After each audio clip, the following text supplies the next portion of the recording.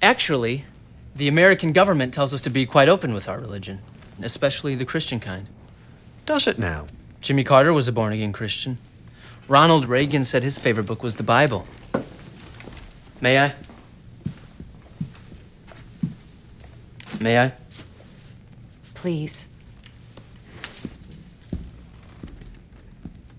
We are guided by a power larger than ourselves. Jesus Christ, the Son of God. We worship an awesome God. I just want to do God's will. We are on God's side. When you turn your heart and your life I say a prayer before I pitch. over to Christ, God knows the truth when you accept Christ as a Savior, in a man's heart. it changes your heart. What doth the Lord require of thee? My friends, together we can do this. And to walk Do it we must. humbly So help me God. with thy God. I did not have sexual relations with that woman.